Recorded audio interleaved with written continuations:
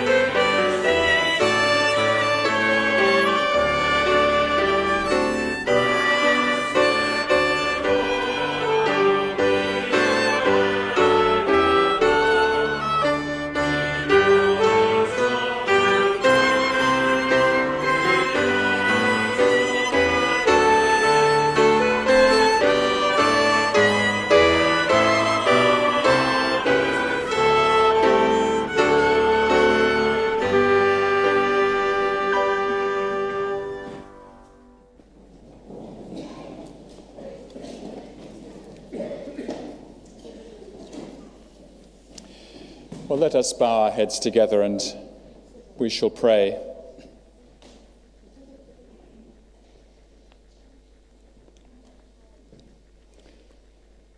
He speaks, we've just sung. He speaks, and listening to his voice, new life the dead receive. The mournful broken hearts rejoice. The humble poor believe. Let us come to him now gladly. We are the humble poor, and yet we fix our hope and our confidence upon him. It may be also that there are mournful and broken hearts with us here this morning. Well, let them too lift themselves up to him, knowing that there is joy, there is blessing, there is healing and strength, which comes from the throne of heaven. So let us pray. Your grace, dear Heavenly Father, fills all your works. Indeed, your plan and purpose is gracious from beginning to end. Your words also are filled with grace and truth. They bring light to our understanding and joy to our hearts. And as we seek your face this morning, help us to see more of your purposes as you are working them out from the original creation to the new creation.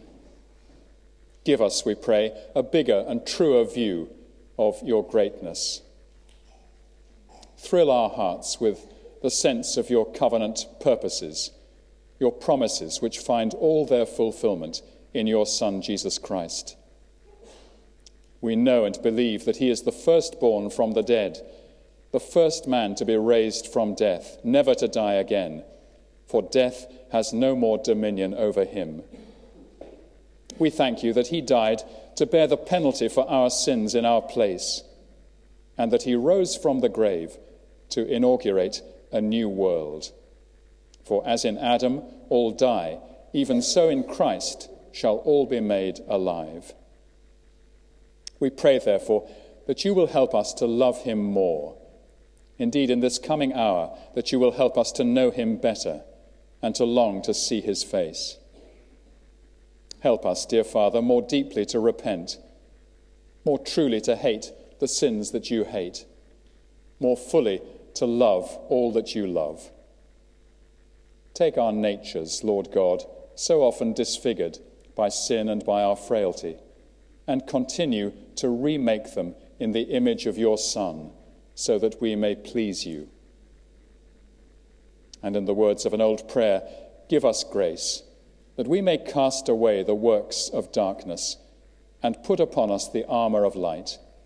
Now, in the time of this mortal life, in which your Son, Jesus Christ, came to visit us in great humility, that in the last day, when he shall come again in his glorious majesty to judge both the living and the dead, we may rise to the life immortal through him who lives and reigns with you and the Holy Spirit, now and forever.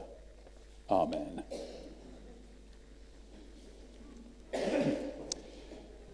Amen. Well, let's look up there. And let me say again how good it is to see everybody here, particularly if you're here for the first time. And we do ask you to come and make yourself known to us and shake a hand at the end. We'd be delighted to get to know you a little bit better. Now, just one or two things by way of notices. I think most of you you all should have one of these yellow leaflets, our usual weekly leaflet, and it's full of information. Do take it away with you and use it to be informed, but also for your prayers for events over the coming few days. Can I point out two things in particular? First of all, we have our congregational prayer meeting this Wednesday evening at 7:30. Do come and join us if you possibly can, because it's a most important time for us to be together and to pray to the Lord and to ask his blessing on gospel work overseas and gospel work at home as well. So that's Wednesday evening. And let me mention also our minister, Willie Phillip, has just produced a new book, Songs for a Saviour's Birth. I think we have several thousand copies down in the book room. But do buy that. And I think we still have an offer, don't we? £6.99 for one copy. £7.99 for two copies. In other words, £1 for an extra copy, as long as you give it away to a friend. So think of your relatives and friends who are not Christians, and you'd love to introduce them to the Lord Jesus. This could be just the book for them as a little gift this Christmas time. Good. Well, we come now to, there's one other important thing. Ladies' fellowship meal. That's tomorrow night, Monday the 28th. The venue, if you're booked into the ladies' fellowship meal, the venue is the New Scholars Restaurant at 190 Cathedral Street. Doors open 12 noon, try to be seated by 12:20.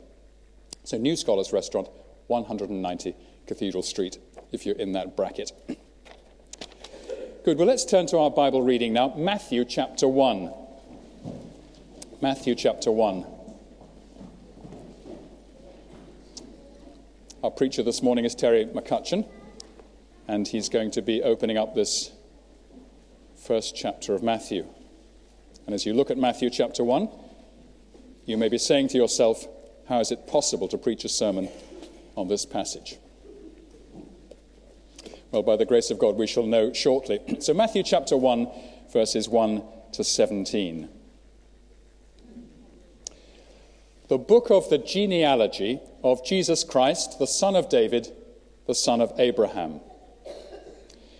Abraham was the father of Isaac, and Isaac the father of Jacob, and Jacob the father of Judah and his brothers, and Judah the father of Perez and Zerah by Tamar, and Perez the father of Hezron, and Hezron the father of Ram, and Ram the father of Amminadab, and Amminadab the father of Nahshon, and Nahshon the father of Salmon, and Salmon the father of Boaz by Rahab, and Boaz the father of Obed by Ruth, and Obed the father of Jesse, and Jesse the father of David the king.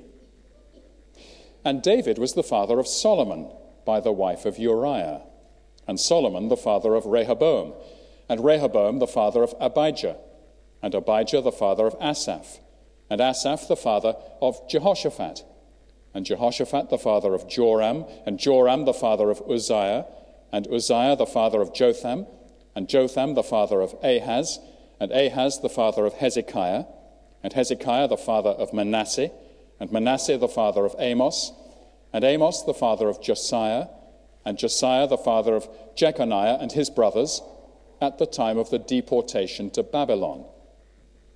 And after the deportation to Babylon, Jeconiah was the father of Shealtiel, and Shealtiel the father of Zerubbabel, and Zerubbabel the father of Abiud, and Abiud the father of Eliakim, and Eliakim the father of Azor, and Azor the father of Zadok, and Zadok the father of Achim, and Achim the father of Eliud, and Eliud the father of Eleazar, and Eleazar the father of Mathan, and Mathan the father of Jacob, and Jacob the father of Joseph, the husband of Mary, of whom Jesus was born, who is called Christ. So, all the generations from Abraham to David were 14 generations, and from David to the deportation to Babylon, 14 generations, and from the deportation to Babylon to the Christ, 14 generations. This is the wonderful word of the Lord, and may it be a blessing to us this morning. Well, now we're going to sing together again. Let's turn in our hymn books to number 749. 749. Oh, how the grace of God amazes me. 749.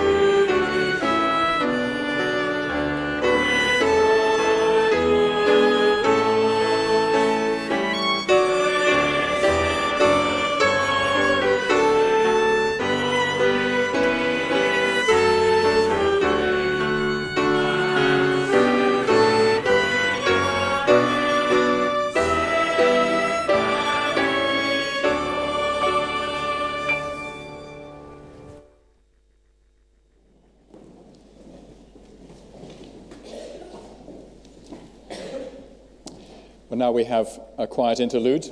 There'll be some music, a chance for us to pray, perhaps to read over that Matthew 1 passage again as our offering is taken up now.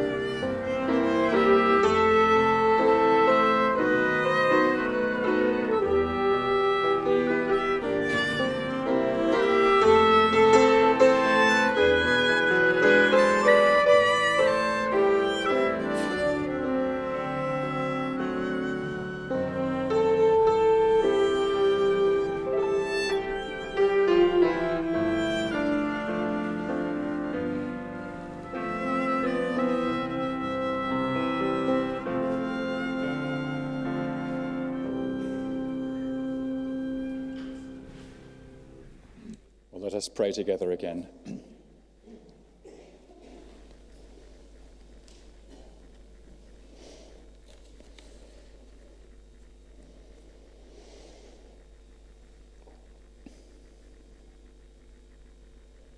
Some words from the Apostle Peter about the new birth into the new family of the Lord Jesus. Having purified your souls by obedience to the truth for a sincere brotherly love, love one another earnestly from a pure heart, since you have been born again, not of perishable seed, but of imperishable, through the living and abiding word of God. For all flesh is like grass, and all its glory like the flower of grass. The grass withers and the flower falls, but the word of the Lord remains forever. We do thank you, our dear Heavenly Father, for the love that you have commanded us to show to one another in the family of your people, brothers and sisters living together in love and confidence. We want to thank you too that the Lord Jesus has commanded us to love one another as he has loved us. Please help us, therefore, to love your church and to serve your people joyfully. Help us to be involved in the very best and most profitable ways with our brothers and sisters, and to know best how to use our time and energies to build up the family life of the Lord's people and to support the work of the gospel. And so we pray, dear Father, that the qualities of our Christian relationships will be a blessing also to those outside the church, that those outside who are perhaps feeling their way towards faith will see Christian husbands and wives caring for each other with kindness and tenderness, that they will see Christian parents and children living together in an atmosphere of good discipline and happy personal communication and love. Help all of us, dear Lord, married and single, to live lives of wholesome self-discipline and chastity in a world which has lost sight of the blessing of marital fidelity and self-control.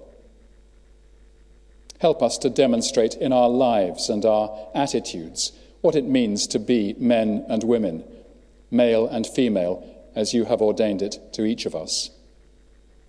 And help us in our church family life more and more to reach out to those who are adrift and lost, those who are without hope, without love, and without God, and without security. We pray especially for those who have been torn from their own countries and cultures because of pressures that became too great for them to bear. We pray for those who seek asylum and acceptance and work in a country very different from their own country. And we pray above all that they will find their greatest and most lovely security in the forgiveness of sins and in belonging to the Lord's family, to the people whose eternal home is beyond any culture. So hear our prayer, dear Father, that our church family life should be the means of many hearing the gospel and coming to Christ. And we ask it all in the name of our Saviour, the Lord Jesus. Amen.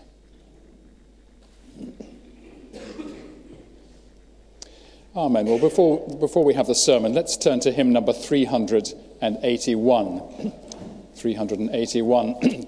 The promised time arrives, the time of God's appointing, the time when one is born who bears the Lord's anointing. 381.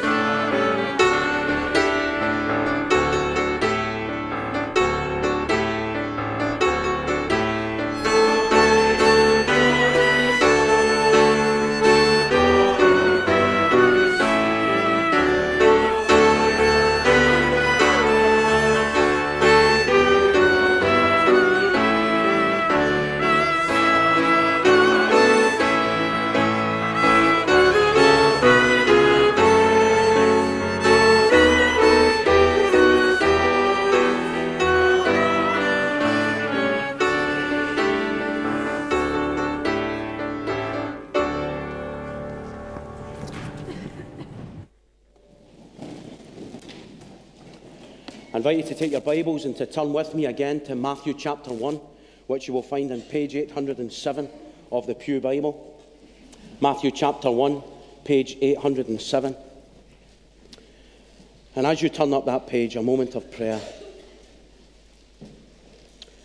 Our Father, as we are gathered in this place this morning, as we are gathered in this place and around this book, the book of your word concerning your Son, our deep conviction is that the Son of God is here.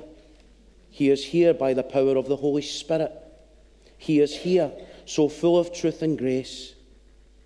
And in looking to him, we find that your glory, dear Father, is disclosed upon a human face, the face of your Son, the Lord Jesus Christ. And so as we are gathered around this book, we ask that you would make this book live to us, O Lord. Show us thyself within thy word. Show us ourselves, and show us the face and the grace of our Saviour, and make the book live to us for Jesus' sake. Amen. I wonder if you are familiar with the television programme, Who Do You Think You Are? It sounds like the first line of an argument, doesn't it? Who do you think you are? But for those not familiar with the show, let me just explain what the programme is all about. The programme really is a genealogy documentary that explores the family tree, the family line of some of our British celebrities, some of the well-known faces from the world of film, television, media, and the world of music.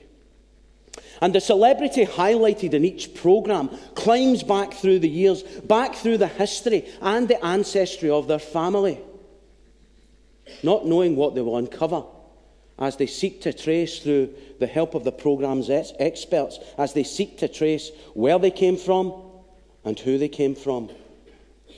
And I'm sure you can imagine quite a few surprises are usually thrown up during this process of who their relatives were, what they were, and what they done. Well, the show returned to our TV screens this week, Thursday night, 8 p.m, BBC One.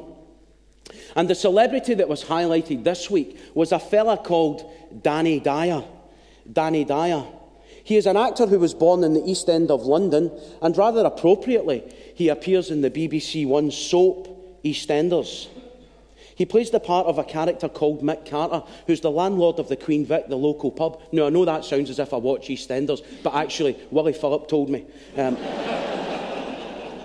I get all my soap gossip from Willie Phillip. But through the course of the programme, and as the experts traced Danny Dyer's family tree, a very interesting relative, to say the least, was revealed. In EastEnders, Danny Dyer is the landlord of the Queen Vic pub. But in real life, he is the 22-time great-grandson of one of the former kings of our country, King Edward III. And this revelation came as a massive shock to Danny Dyer. I'm related to King Edward III. Before the programme, he said, people are going to expect me to be related to criminals and crooks, but I would like to freak them out by being descended from aristocracy. Now, there were plenty of criminals and crooks in his ancestry, but never for one moment did Danny Dyer think he would be descended from aristocracy, never mind a former king. Now, all of us have a family tree, a family history, a family line. And if our family trees were traced, then I am sure they would throw up eye-popping, jaw-dropping, stomach-turning facts about our ancestors. Maybe we wouldn't all be related to royalty. I'm sure in my case it would be rascals. We wouldn't all be related to royalty like Danny Dyer or one or two in our congregation. But all of our family trees would have interesting items in them and interesting people in them. But here is the question. Why did Matthew include this family tree at the beginning of his gospel? I mean, look at it. It doesn't fill me with great enthusiasm, nor does it give me a great dose of encouragement as I read it through. I mean, look at it. Zerubbabel became the father of Abiud. Abiud became the father of Eliakim. Eliakim became the father of Azor, and Azor became the father of Zadok. Are those names that were on your mind when you woke up this morning? Or any other morning in history, for that matter? No, of course they weren't. I mean, I could hardly pronounce some of the names. So why did Matthew begin his gospel this way? Why did he give us a Christmas family tree? I mean, friends, I don't know about you, but I take one look at verses 1 to 17, and if I'm going to be frankly honest, I want to begin reading at verse 18. So why do we have this Christmas family tree? Well, Matthew isn't a stupid fellow. He isn't unintelligent. Matthew knew what he was doing. He has good reasons for beginning his gospel this way. There are many reasons as to why Matthew began his gospel this way, and we can't tackle them all this morning in one sermon. But we will tackle three reasons as to why he gave us this Christmas family tree. The first two reasons will be rather brief, so don't think you're getting out before 12. But then the third reason, the last reason, will be a wee bit more length. So why did Matthew give us a Christmas family tree? Well, firstly, verse 1, to fill you with God's hope. To fill you with God's hope. If you look at verse 1 is not actually part of the family tree. Verse 1 is actually the title for the whole book of Matthew. Verse 1 is the title of the book. It's not part of the family tree, but it introduces the family tree. Verse 1, the book of the genealogy of Jesus Christ, the son of David, the son of Abraham. Now, that phrase that Matthew has just used in verse 1 is like a phrase that's repeated over and over and over again in the book of Genesis. I think Moses employs that phrase about 10 times in the book of Genesis. These are the generations of so-and-so. These are the family histories of so-and-so. The translation varies. But only in one of those 10 times is there a kind of phrase like verse 1 of Matthew. And you will find that in Genesis chapter 5, verse 1. If you just keep your finger in Matthew chapter 1 and just turn up Genesis chapter 5. It's at the beginning of your Bible.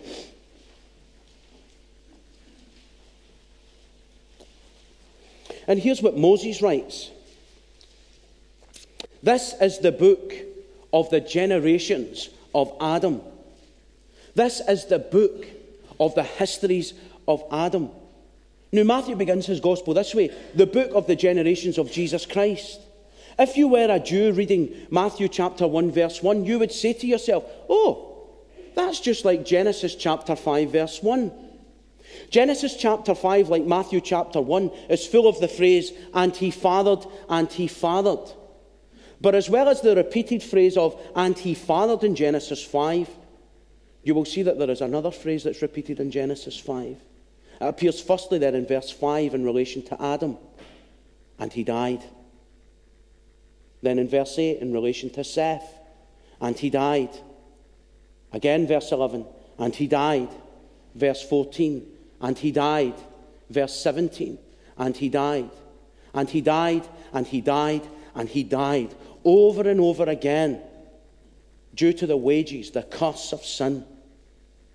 Genesis begins in chapter 1 with creation and ends in chapter 50 with a coffin in Egypt, the coffin of Joseph. It begins with life in Adam, but it ends with that same phrase, and he died. But friends, Matthew is saying here in verse 1, that may have been so with Adam and with the book, the generations of Adam. But now we have another story. This is the book of the generations, the book of the history of Jesus Christ. This is a new beginning. Here is the second Adam. And this book, this history, this story does not end the same way as Adam's history does. Matthew in his gospel brings us to a different end. His gospel does not end in death. His gospel begins with Jesus Christ and ends with an empty tomb and the resurrection of the dead. Matthew wants to fill us with God's hope. The hope of the gospel of the Lord Jesus Christ. It doesn't end with, and he died. There is hope. Well, does it make any difference? Well, yes, it does. If you know and love and trust the Lord Jesus Christ, then it does make a difference. A world of a difference. An eternity of a difference. Matthew fills us with God's hope. He wants us to be caught up personally in this story. The story of Jesus Christ that ends with an empty tomb and not with the phrase, and he died. Matthew wants to fill us with God's hope. But secondly, Matthew gives us a Christmas family tree in order to encourage you with God's persistence. To encourage you with God's persistence.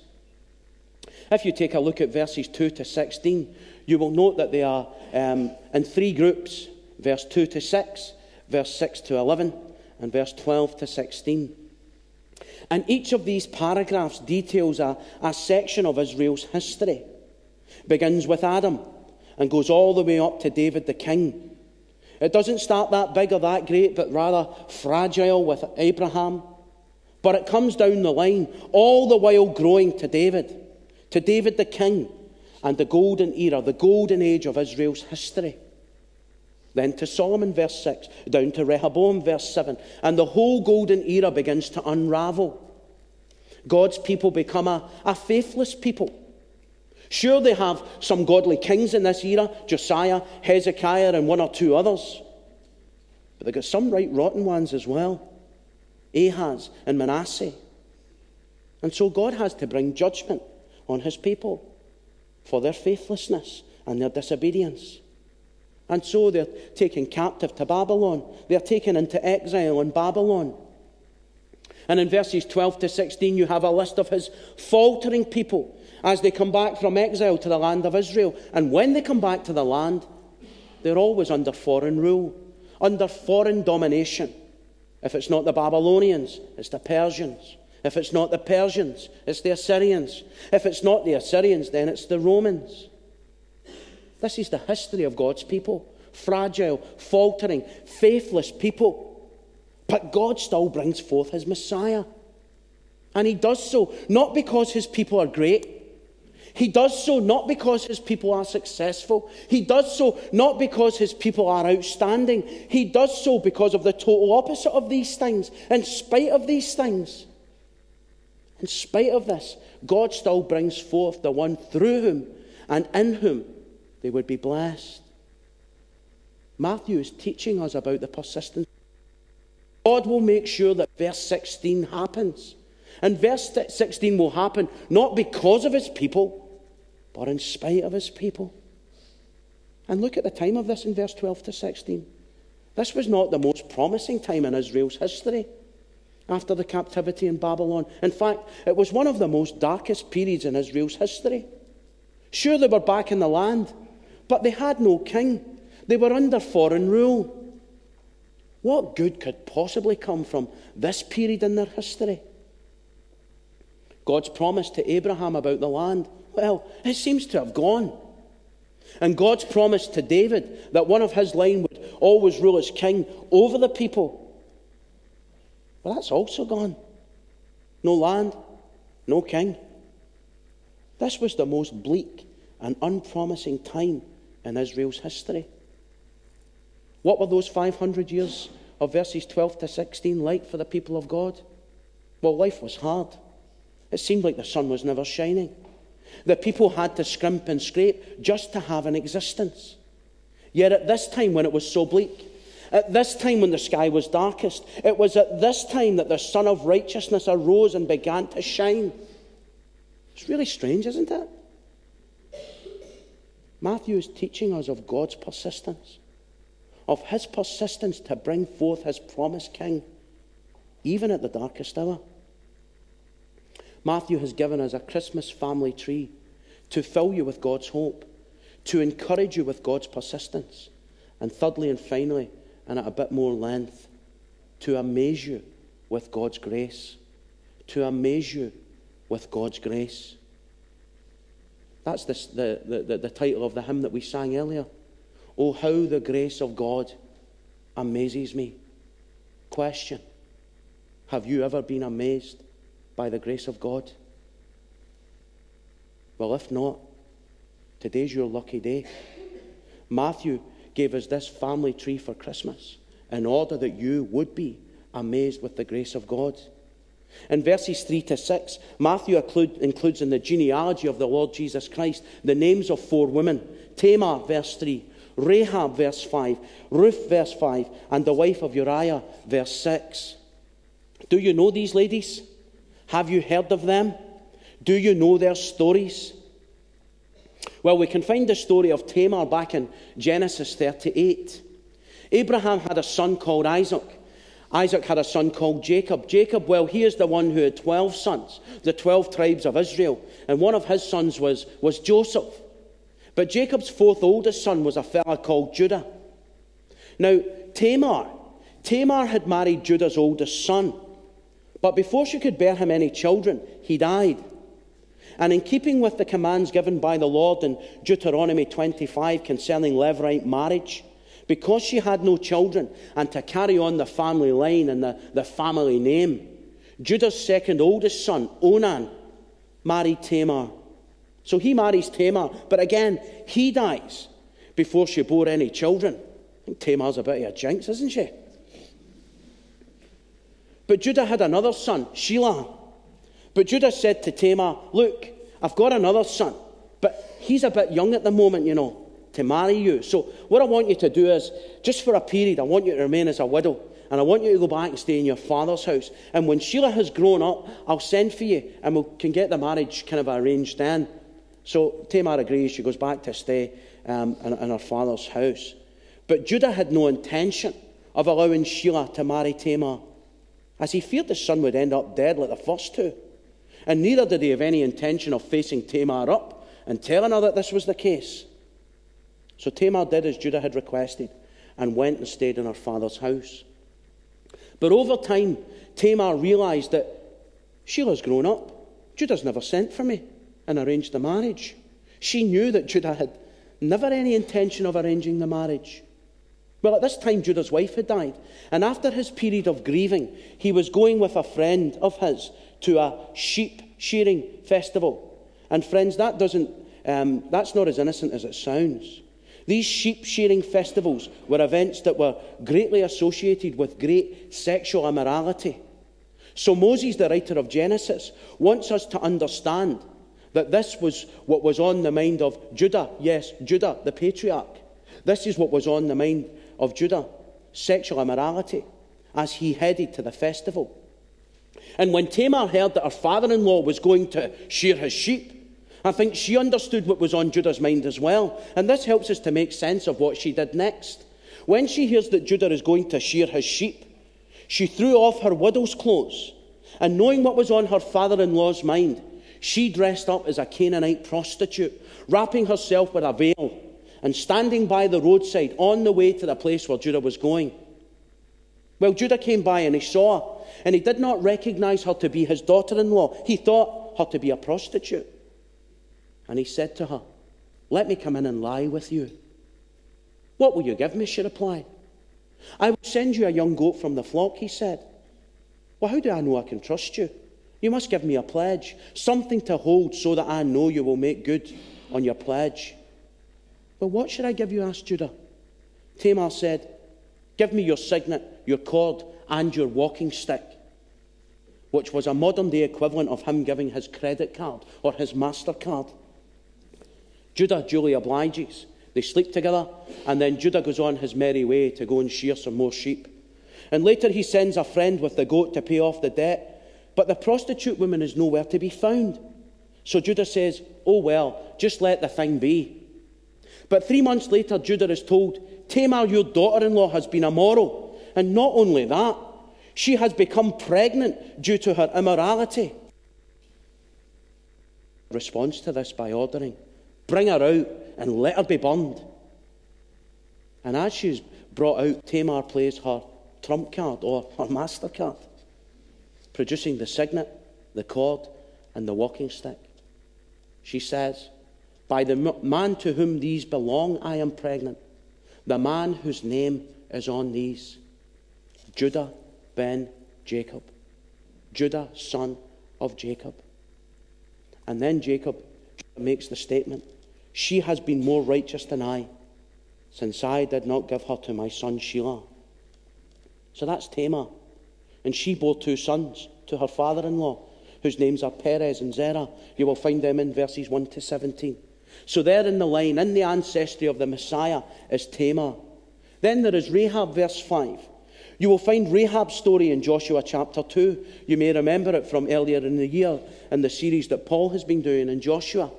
Well, Rahab was the Canaanite prostitute, the pagan prostitute, and she welcomed the spies of Israel. And then she said she wanted to be safe and that she wanted to follow Israel's God. And this pagan prostitute sought mercy from Israel's God. And this pagan prostitute received mercy from Israel's God. Well, next is Ruth. You will find her in the book of the Bible named after her. Bob File covered the book earlier this year. Well, Ruth was from Moab. She was a Moabite. The Moabites were Israel's enemies. And according to Deuteronomy, Moabites were not allowed into the worshipping congregation of God. She wasn't an Israelite. She didn't belong. She didn't belong among the official people of God. And she came back to Israel from Moab with her Israeli mother-in-law, Naomi. Naomi had went to stay in Moab some 10 years earlier with her husband and her 2 sons. But she had lost everything during her stay in Moab. Her husband died and her 2 sons died. And Ruth, well, she was married to one of the sons. Well, Naomi had made her mind up to go back to stay in Israel, and she pleaded with Ruth not to come with her. Now, friends, Naomi done this because she knew life was going to be tough back in Israel. Not only because they had no man to provide for them, not only because they had no man to protect them, but Naomi also knew that life would be very difficult and could be very dangerous for Ruth. She was a Moabite. She was a foreigner, an enemy of Israel who didn't belong. But despite all of this, Ruth covenanted herself to her mother-in-law. But more importantly, she covenanted herself to her mother-in-law's God, Yahweh, the God of Israel. And she came back to stay with her mother-in-law in Bethlehem, even though it looked like a life of pure poverty would be ahead of her. And then there is in verse 6, the wife of Uriah. Matthew doesn't even call her by her own name. He calls her Mrs. Uriah. Her name was Bathsheba, but Matthew calls her Mrs. Uriah to remind us of what happened. And you will find Mrs. Uriah's story back in 2 Samuel chapter 11. 2 Samuel chapter 11 begins, in the time that kings go out to war. Well, in the time that kings go out to war, we are told that King David didn't go out to war. His army went out to war, but he stayed at home. And late one afternoon, while he was walking on his roof, he saw a beautiful woman bathing. And he inquired of his servants as to who this beautiful woman was. And King David was told, she is Bathsheba, the wife of Uriah. Knowing that she was married, and actually married to a man who was actually out fighting for him in his army, knowing that she was married and married to Uriah, did not put King David off. He sent for her, and he took her, and he lay with her. Well, I suppose David thought that was that. But Bathsheba sent and told David, I'm pregnant. Now, David had a problem in his hands. And he thought to himself, well, I know what I'll do. I will cover up my sin. I will send for her husband Uriah. I will send for him, and I'll bring him back for the war, and I'll send him up the road to see his wife, and they'll sleep together, and therefore Uriah will think the baby's his, and I'll cover up what I've done. But Uriah wouldn't go up the road to his wife. And when David asked why, Uriah said, how could I go up the road and enjoy the comforts of my home and the comforts of my wife when the rest of the army, my brothers, are out there camping in an open field? So the next day, David thought he would try again. He invites Uriah for a meal. He feeds him, and he fills him with booze as well, gets Uriah drunk. But still Uriah would not go and enjoy the comforts of his own bed and the comforts of his own wife. So King David had to come up with another plan to cover up his sin. Now, friends, what David did with Bathsheba, sleeping with her, shows that he was a real warm, red-blooded male. And if us real warm, red-blooded male are honest, we know that this is a sin that, given the right set of circumstances and situations, we are all very much capable of. But what David was about to do next wasn't warm and red-blooded. It was cold-blooded and calculated. David sent a letter to the commander-in-chief of the army that was actually delivered by the hand of Uriah. And in that letter, David gave instructions that Uriah was to be put in the front line where the fighting was at its hardest. But then when the fighting was at its hardest, the men all round about Uriah were to draw back from him so that he might be exposed and be struck down and die. And that's exactly what happened. Uriah and a few other men were struck down and killed. Or if you want to call a spade, murdered, really, in order that the king's sin with Mrs. Uriah might be covered up. So here we have these 4 ladies. And 3 of the 4 are not Israelites. They are Gentiles, non-Jews, pagans. And all of them except Ruth have sexual escapades involved with immoral sex. And here they are in the family tree, the family line of Jesus the Messiah. It's absolutely amazing. It's absolutely unthinkable. I mean, if you were wanting to talk about the mothers of Israel, if you were wanting to talk about Israel's great women, any Jew would talk about the wives of Abraham, Isaac, and Jacob. They would talk about Sarah, Rebecca, Rachel, and Leah. They would be the women that you would talk about. But Matthew doesn't even give those women a mention. Instead, Matthew talks about Tamar, Rahab, Ruth, and Mrs. Uriah. And anybody who knows the history of Israel would read these verses, and these names would be highlighted like they were in neon lights. These names would jump right off the page. They would light up and jump off the page, not for the best reasons, but for these women's bad reputations. You see, friends, that's why Matthew has given us a Christmas family tree. Matthew here draws us. He draws us on the very first page of the New Testament. He draws us here in these verses to the amazing grace of God. This is the God we are dealing with. A God who is willing to have dealings with the likes of Tamar, Rahab, Ruth, and Mrs. Uriah.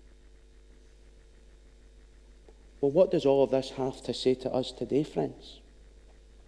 Well, it tells you that if you have people like Tamar, Rahab, Ruth, and Mrs. Uriah in the family tree of Jesus, if you've got people like that included in the family tree of Jesus and the fellowship of Jesus, then no matter what sort of a person I am, then that same Jesus will be prepared to have dealings even with me. If he has people like these 4 women in his family tree, do you think he will be ashamed to have them in his congregations? Do you see the grace of God that is highlighted here? But you know, friends, some of you don't yet quite believe it. You say, oh, yes, I see what Matthew has written, and I can hear what Terry is saying. But you know, there's this one sin that I committed. I can't escape it. It's ever before me. I can't escape it. It haunts me. It happened a year ago. Or was it 3 years ago? Was it 15 years ago? 30 years ago? Or maybe even 50 years ago? I don't know when it was. But you know, don't you? You say, I can't escape it. It haunts me. I just can't see how Jesus could forgive me and receive me. Well, I don't mean to be rude and I don't mean to cut you off. But Bathsheba has just walked in. And she says, Terry, did I hear someone say something about that one big sin that they committed? Well, I know what that's like. David always gets the blame for what happened. David always gets the bad press. Even as you told the story in your sermon, Terry, you put the blame fairly and squarely on David. David always gets the blame. But I was married. I made marriage vows. I could have said no, but I didn't. I consented. And yet it didn't keep me out of the family tree of the Lord Jesus. Someone else might say, if you only knew my family background, my connections, if you only knew what my upbringing was like, how lewd and how awful that was. Well, in walks Ruth. She says, yes, I was a Moabite. You know, I still am. And you know, according to Deuteronomy 23, the Moabites weren't ever to be allowed into the worshipping congregation of the Lord. But the Lord didn't seem to think my background disqualified me from becoming an ancestor and the great-great-great-grandmother of Jesus Christ, his son. You may say, Terry, if you only knew the sort of life I have lived, of my own choice, before I ever took a seat here in the Tron Church. That may be so. But here comes Rahab. I really like Rahab. She doesn't mess about. She gets right to the point. She's like that because of her background. And she says, there isn't any sordid, immoral, horrible sexual stuff that I don't know about. Sordid, immoral, horrible sexual stuff is what I did for a living. And yet even I was able to find mercy. To find mercy under the wings of the Lord, Israel's God. Do you see the point, friends? The point that Matthew is making. He is making the point that Jesus Christ is not ashamed to be associated with sinners. Oh, you're right. He will be criticised for doing so. He always has been. He was accused of being a friend of tax collectors and sinners. He was the friend of tax collectors and sinners. And he is still their friend today. In fact, that's why he came. Matthew chapter 1, 21. And she will bear a son, and you shall call his name Jesus. Why? For he shall save his people from their sins. You wouldn't give a doctor a hard time for going to visit the sick, because that's his business. Don't give Jesus Christ a hard time for welcoming sinners, for that is why he came. That's why it says the Tron Church in big letters outside our building. It doesn't say the Tron Club. No, the Tron Church. Why? Because the church is a hospital for sinners, a shelter for refugees seeking the grace of God. And if Jesus didn't bat an eyelid at being associated with Tamar, Rahab, Ruth, and Mrs. Uriah, do you think he'll get a brass neck by acknowledging you? Do you think he will be ashamed to acknowledge you? Well, do you? Matthew has given us in these opening verses of his gospel a Christmas family tree. He has given us a Christmas family tree in order that you would be filled with God's hope, in order that you would be encouraged by God's persistence, and in order that you, even you, might be amazed by God's amazing grace. Oh, how I wish that God's grace would amaze you this Christmas. There is much, much more I could say, but being left in the arms of God's grace is not a bad place to leave things. Let us pray.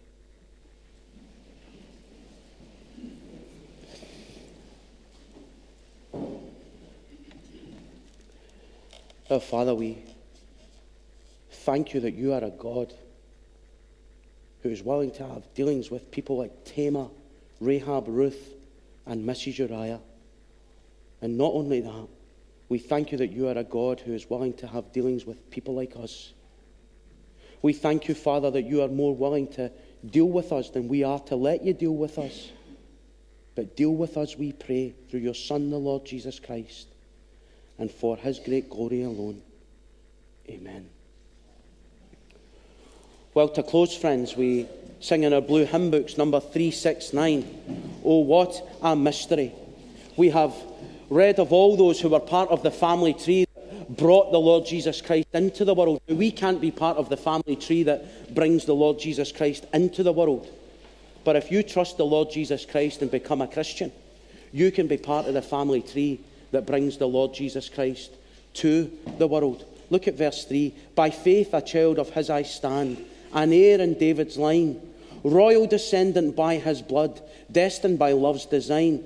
Fathers of faith, my fathers now, because in Christ I am, and all God's promises in him to me are yes, amen.